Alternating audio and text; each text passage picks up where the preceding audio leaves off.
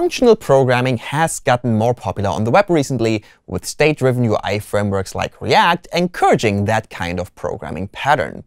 In this mini-series, I want to kickstart you with short explanations of the functional array methods that JavaScript has.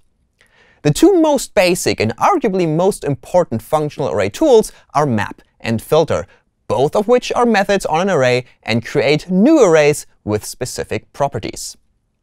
Filter applies a function, also called a predicate, to each element in the array and only keeps the items where the predicate evaluates to true.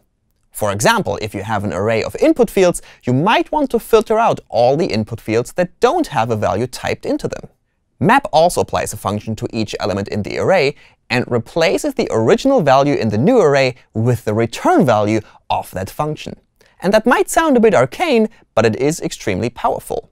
So for example, after filtering down our list of input fields, we can now stop working on the entire DOM element and instead create JSON objects per element that contain only the bits of information that we actually need. So for example, the field's name and the field's value. So whenever you're working with collections, map and filter come in incredibly handy.